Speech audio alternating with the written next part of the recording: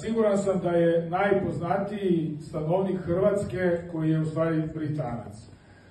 Isto tako, možda je većini poznat po tužbi Hrvatske turističke zajednice za slogan Croatia full of uhljebs, koji je zajednica nažalost izgubila.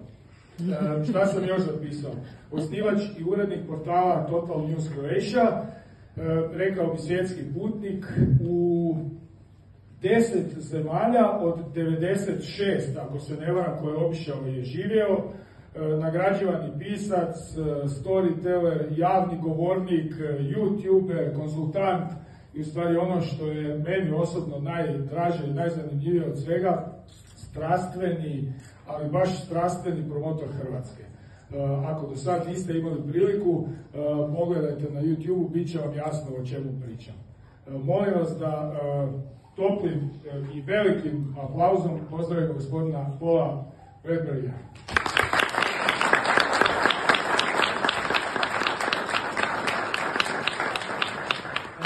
Considering how long you have been living in Croatia, I should probably call you, or in Dalmatia, I should probably call you Šior or Barba. Barba, Paul, the stage is yours. You should call me traitor, because now I live in Zagreb, so I'm a former model, now become Burger, so I apologize in advance. Ako vam ne smeta, ja ću dalje na engleskom. Kao vi znate, Hrvatski je svjetski jezik kojim govori samo najinteligentni ljudi na svijetu.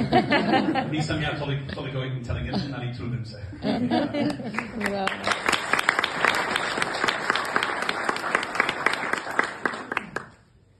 Thank you for the introduction. I feel a lot more special than I really am. This is actually my first time doing the main keynote at any conference, so I'm a bit nervous. I also know a lot less about hospitality than everybody else in this room, so I was kind of wondering, what should I talk to you about today? I've lived in your beautiful country now for 21 years, and I thought maybe I would talk a little bit about the customer service and the customer experience in Croatia through foreign eyes. So I thought I would talk about my best customer service experiences in Croatia. I want to go back to my first ever customer service experience in Croatia and look at how things have changed in the 21 years since I had that. I also then want to look at quickly about the regions of Croatia, Slavonia versus Dalmatia and so on. And then I have a couple of customer experience examples that were created from nothing, which are signs of real excellence here in Croatia. And then I want to look at how customer service experience was 20 years ago with a company called Hrvatski Telekom. And they don't know the story, so I'm telling this for the first time. And actually, because of this customer experience story, even though I have had some problems with Hrvatski Telekom over the years, I'm still a loyal customer 20 years later. So the scene is 2004, in the winter in Jelsa on Hvar. I have 2 young children, I'm working as a blogger, and the internet goes down. And my wife calls up, and we're told it'll be 7 days until somebody can come around and have a look. And I wasn't so unhappy, because it meant that I could escape the children, go down to a cafe, have a beer, and continue my work. The next day, however, it was a real problem, because my wife was in Split, and I had to look after these 2 kids. So, and I had a deadline, so I took them down to this smoky cafe in Jelsa, and they were running around, and I was trying to get my work done. And I thought, how am I going to fix this? So I posted on Facebook, and I said, does anyone have a Croatian solution to my problem? And a friend of mine who's a journalist said, here is the email address of the PR of Hrvatski Telekom. Send an email there, they really hate that publicity, and I guarantee something will happen. So I wrote a very polite email saying I was a loving father of two young kids whose lungs were being filled with smoke as things went on. I was also a blogger, a foreign resident, and I'd had bad experiences before, and I knew others that had had bad experiences, and all I wanted to do was to get my work done. But 7 days. Could they possibly do something? I didn't want to write a negative article on my portal about Hrvatski Telekom. Could they do something? 2 minutes later, an email saying, we're very sorry to hear about your problem. We'll be back to you in half an hour. 30 minutes later, internet was restored. So from 7 days to 30 minutes.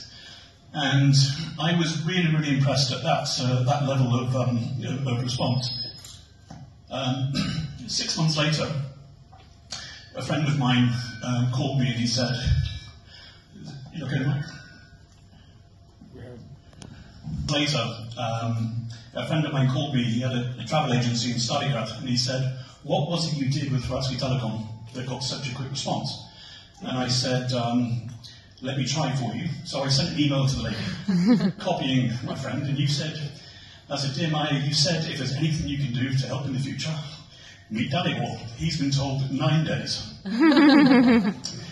And 3 hours later, Dalibor calls me and he says, "Man, you're a magician."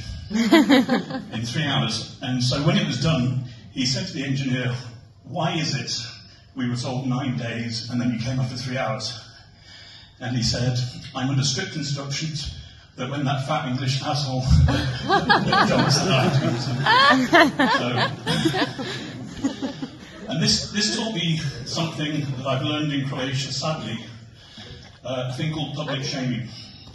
And so a lot of people will do anything to avoid negative publicity, but they really don't they don't really deal with the common person here in Croatia that well. And some people may say, because I'm a blogger or because I'm well known, I'm using my position. But a few months after that, in 2013, just after we joined the EU, I went to register my car. I bought it from Germany. And I went into the Tsarina, and there were 8 different offices, need a petcha. And I went into this one office, I knocked, no answer. I opened the door, there was an old guy, 50s, cigarettes, behind the computer. You've all had the experience. And I said, "Oh, oprostite, treba mi neki pečat." And he just looked at me and he went back to his computer. And I just thought, how can I get this kind of attention? So I said, "Oprostite, ja sam novinar I pripremljeni članak sad vezano ove carine u Hrvatskoj poslije Europske unije. I ako vi imate neki rečenicu za mene, I ako ja mogu slikati nešto." And I lifted my camera and he said, "No photos, give me the paper." Boom. So, again, that idea of public shaming was something I thought was a possibility. So I then wrote an article for Index talking about this, and I said, this is not me because I'm famous or because I'm a journalist. All these older people in these public positions, they are very afraid of words like blogging, social media, Facebook, viral, because they don't understand it. And so if you go in and you say, "I'm writing a blog about this," alarm bells will go off. And I said, try it. And I had 5 different emails from Croats I didn't even know, who read the article and said, "It works." So it was quite nice to see that working. Understand what they have.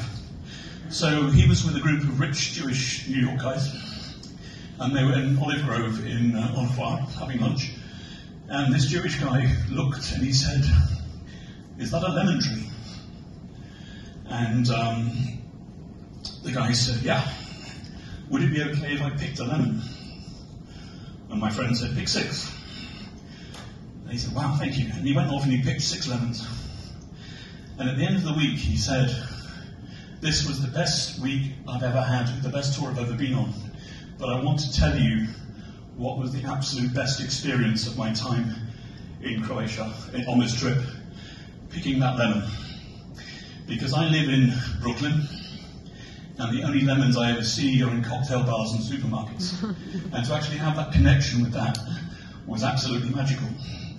And my friend, who is an entrepreneur and a bright guy, thought, "This is genius. It costs nothing to pick a lemon, and I can charge €300 for the experience, and there's nothing in between."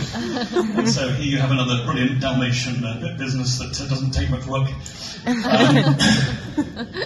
But that to me really taught me that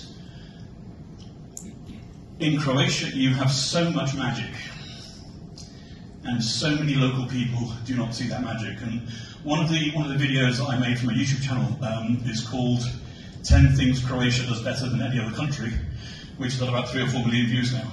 And the number of people from the diaspora were like, thank you for reminding me about what is amazing about Croatia, because all we hear is the negative stuff. And if you can focus on the positive stuff here, acknowledge the negative stuff for sure, but there is so much positive stuff here, it's fantastic. The other customer experience thing, which I only learned about properly, was in May this year, when I went to Istria for a week.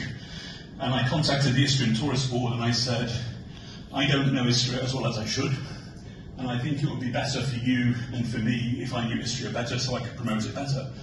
So would you like to give me a week, show me what you have to show me, and then I will give you a video called 25 Reasons You Should Never Visit Istria, which is part of the video series I do. And in that week I was blown away to see how Istria has developed really high-end tourism from absolutely nothing in 30 years. So I never knew, for example, that in 1995 most of inland Istria was totally deserted, or very, very few people living there, a lot of abandoned villages and so on. And it wasn't really known for its wine, olives, truffles, anything. It wasn't really known for too much. There was a lot of tourism on the coast, but not really inland. And in 1998, a guy called Claudio Lipschi from the village of Lipscha planted 1,100 olive trees, and everyone thought he was nuts. In 2005, 7 years later, he was the first Croatian ever to get a mention in the top 500 olive oil producers in the world in Flosole, which is like the Michelin guide for olive oil. That was in 2005. For the last 9 years, Istria has had more than 50 of the top 500. So, the last 9 years, it's been the best region in the world. In 1999, Giancarlo Zigante was taking his dog, Diana, was truffle hunting, and they found a truffle which is 1.3 kilos. The biggest truffle ever found, Guinness Book of Records. Suddenly, Istria was on the world map for truffles. And then in 1994, Kozlovic started really sort of trying to promote quality wine. He won the first national award in 1997, and that was the beginning of the quality Istrian wine industry. So today you look at Istria and you say it's a region of olive oil, of wine, and of truffles, which is true, but 30 years ago it really wasn't. And what Istria has done, I was speaking to the people involved, is they've really tried to say we don't have quantity, so we have to focus on quality. They've only got 200,000 people there, and I think they've got like 40% of the tourism now. But what's really interesting, to me at least, is all these inland villages which were abandoned. People are planting olives, and then people want to try wine, and then they want something to eat and somewhere to stay. And so all these olive producers and wine producers are now building restaurants, boutique hotels, and things like that, and they're buying their products from local producers, all the eggs and so on like that. So there is this ecosystem of really high quality which is developing.